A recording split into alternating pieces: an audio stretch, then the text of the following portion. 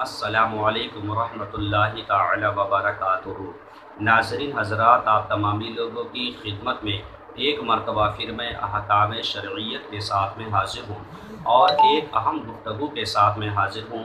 तवज्जो के साथ आप तमाम नाज़रीन हज़रात समाअत फरमा लीजिए। देखिए, एक भाई हैं जो कुशीनगर के रहने वाले हैं, वो ये सवाल करते हैं हज़रत फ़ारूक आज़म रज़ी अल्लाह तआला अन्हु के ताल्लुक़ से।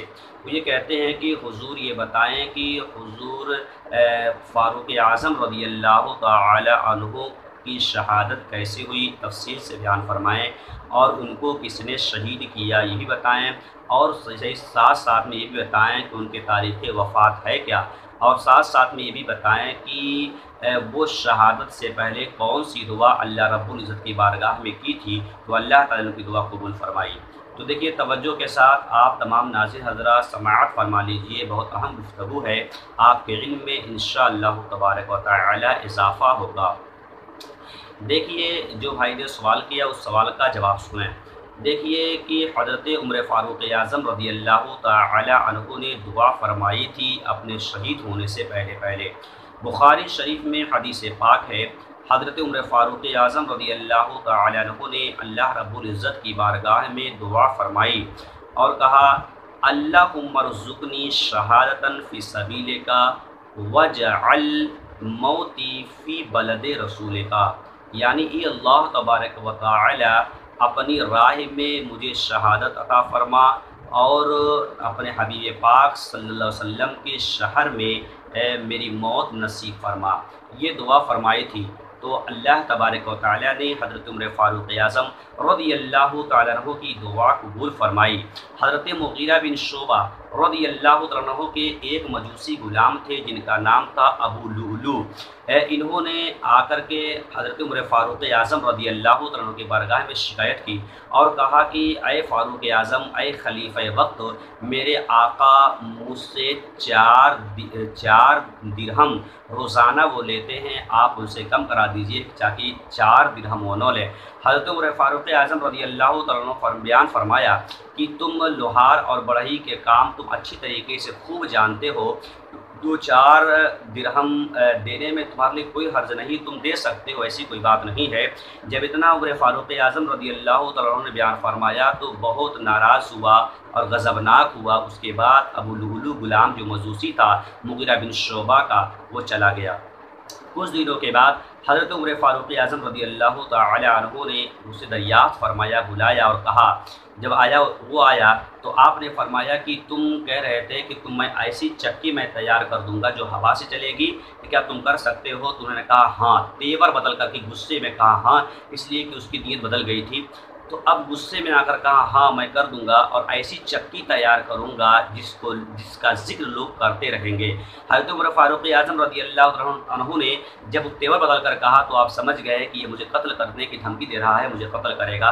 लेकिन हज़रत उमर फ़ारूक आज़म रज़ी अल्लाह तआला अन्हु कोई सख्त कार्रवाई नहीं की और उधर अबू लुलू गुलाम एक खंजर में धार लगवाई और जहर आलूद बना दिया ताकि हज़रत उमर फ़ारूक आज़म रज़ी अल्लाह तआला अन्हु को वो शहीद करे।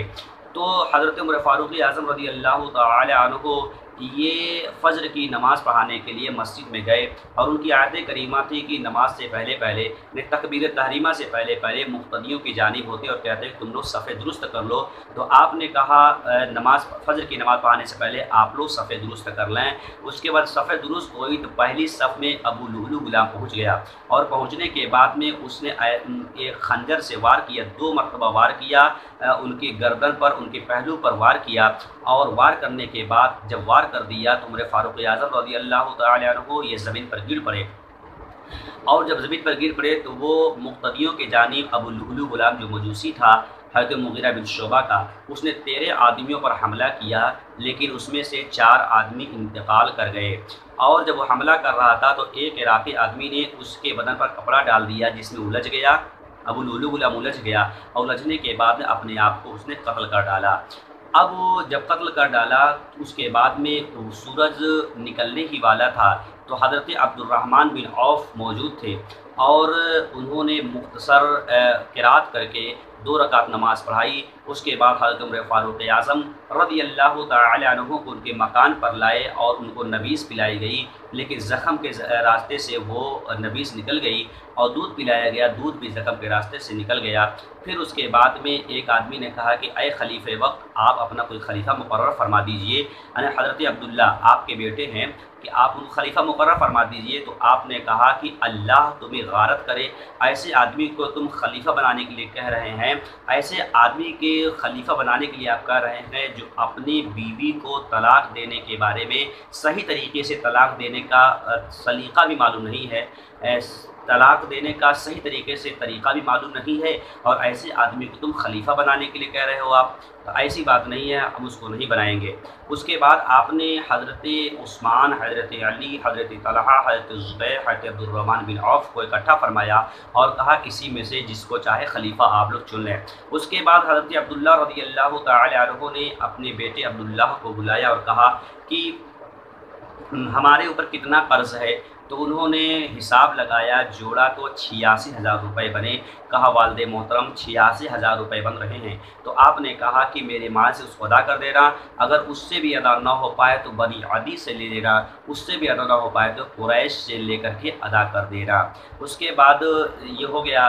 حضرت عمر فاروق اعظم رضی اللہ عنہ نے حضرت عبداللہ سے اپنے بیٹے سے کہا کہ تم جاؤ ام المؤمنین حضرت عائشہ صدیقہ رضی اللہ عنہ کے پاس جاؤ اور کہو کہ ہم اپنے دوستوں کے پاس دفن ہونا چاہتے ہیں، اجازت لے کر آؤ۔ حضرت عبداللہ رضی اللہ تعالیٰ عنہ حضرت عائشہ صدیقہ رضی اللہ تعالی عنہ کے پاس وہ گئے اور کہے کہ میرے والد محترم عمر فاروق اعظم رضی اللہ تعالیٰ عنہ اجازت چاہتے ہیں حضرت بکر صدیق اور نبی کریم صلی اللہ علیہ وسلم کے پہلو میں دفن ہونے کے لیے۔